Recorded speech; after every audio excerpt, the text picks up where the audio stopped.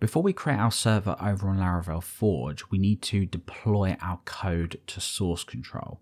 So for this, you'll need a GitHub account. You can use other version control if you want to. If you're already familiar with pushing code to version control, this will be pretty straightforward.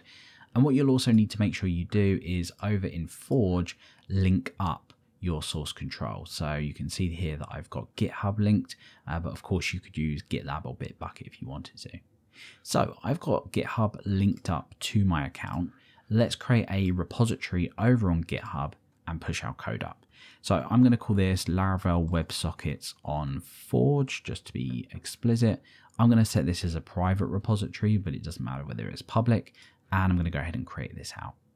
Now, once this is created, let's go and just grab this git remote add origin command, because we don't need to remember that.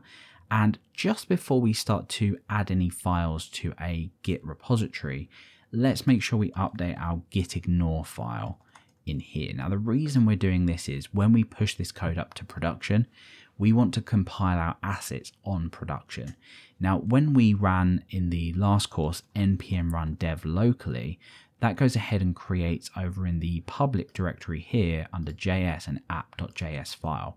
We don't want that to be included. So we're going to go over to public and JS and app.js, and we're going to ignore that file. We don't want that to be pushed up to source control. We want to ignore that so we can compile it when we deploy it. Okay, so inside of the main directory, let's go ahead and run git init to initialize an empty Git repository. Let's run git add dot to just add everything, and let's run git commit, and let's give a commit message, and I'm going to say initial in this case, just to make things simple. Now we can add that remote, so I copied that command a little bit earlier, and then we're going to run git push origin u and master. So u will create the upstream, so when we push to master again, it will just know what to do.